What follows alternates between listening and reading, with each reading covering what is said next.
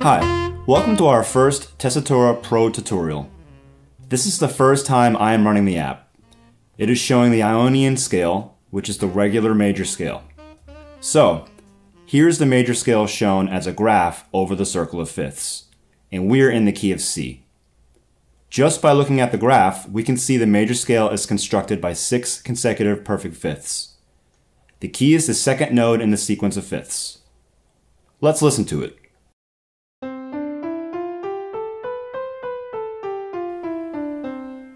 We can change the key going around the circle by rotating the outside wheel. Rotating clockwise, we get the flat keys, and counterclockwise, the sharp keys. So here's the C sharp major scale.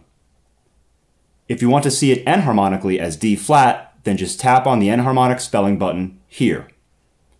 If you do not like to see the double flats or sharps, just disable the double flats button.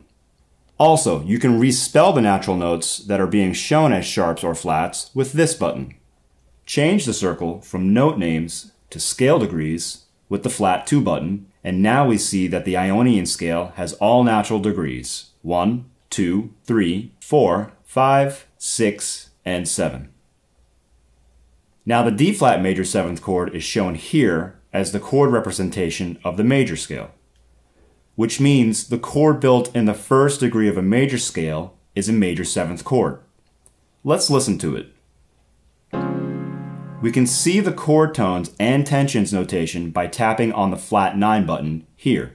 Now the circle shows chord tones versus tensions. 1, 3, 5, 7, which are the chord tones, and tension 9, tension 11, and tension 13. The keyboard also reflects the chord tones versus tensions, which are now darker. So let's look at the related information on the major scale. The Ionian is a source scale which has 7 possible notes. It is composed of 7 notes and can be transposed without repeating notes into 12. Thanks for watching our Tessitura Pro tutorial by MDEX Music, and don't forget to subscribe.